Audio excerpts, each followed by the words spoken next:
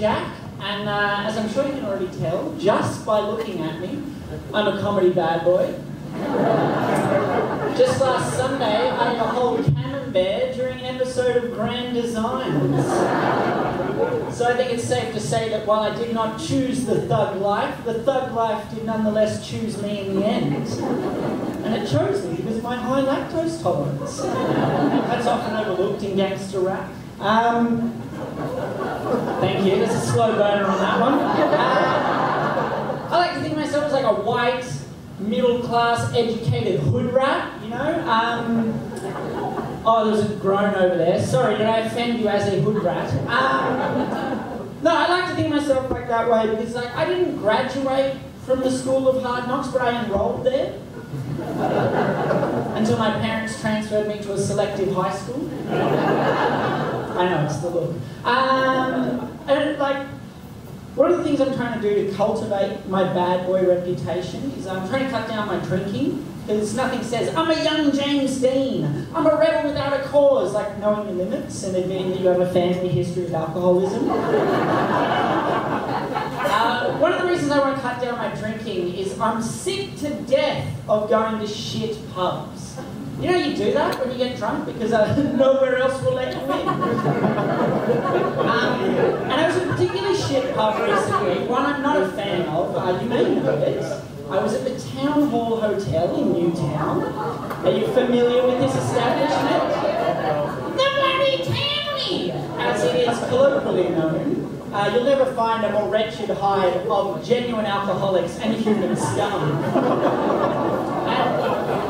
What, that's too mean? Fuck the people at the Townie. I was at the bar, minding my own business, just completely oblivious to the world around me, when all of a sudden something moved over there, and this necklace, middle-aged man just started waddling towards me, his gut leading the charge. And, like, I don't know how to describe this guy other than to say, like, when he found out that Holden was closing down, he just held a very private, intimate funeral in his backyard for just him and his V8. And after like an intense, heartfelt eulogy, which incidentally was the first time he'd cried since his father left, he just observed a minute's silence, punctuated only by the idling of his Commodore, before kneeling down and pressing play on his Victoria Bitter Esky with inbuilt speaker system. And the last post played as he just saluted and stared out over the desolate wasteland of his non-Holden existence, before getting in the car and trying to gas himself in the symbolic grave he dug for Australian car manufacturing.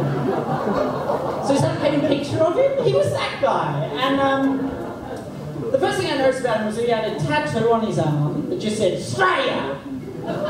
S-T-R-A-Y-A. Australia, cunts! Love it or leave it! So based on first bigoted impressions, I could tell we were going to be besties.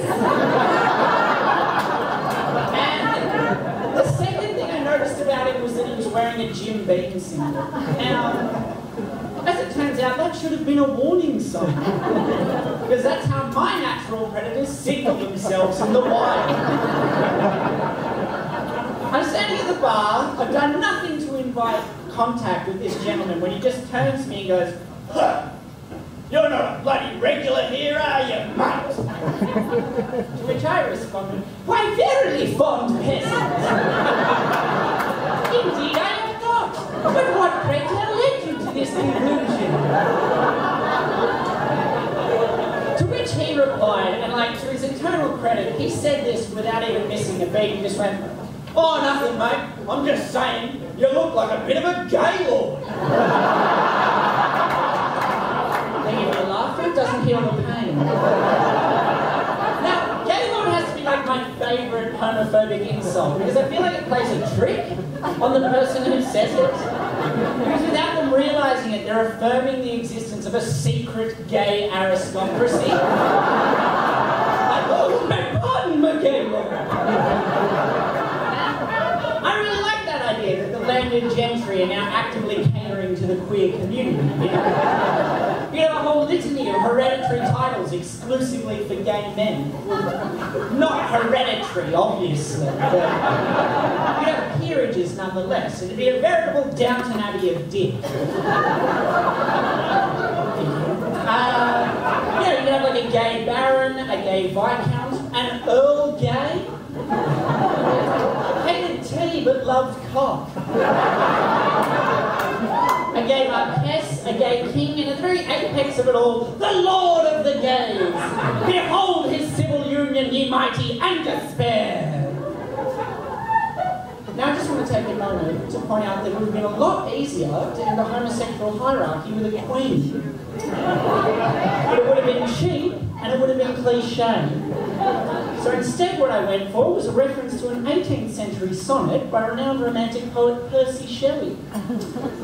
In hindsight, was it too obscure? Yes. Do I regret it? Yes. Am I going to change it for next time? Fuck no! I'm a comedy bad boy! I've been Jack Dow, guys. Have a great night. Jack Dow, right?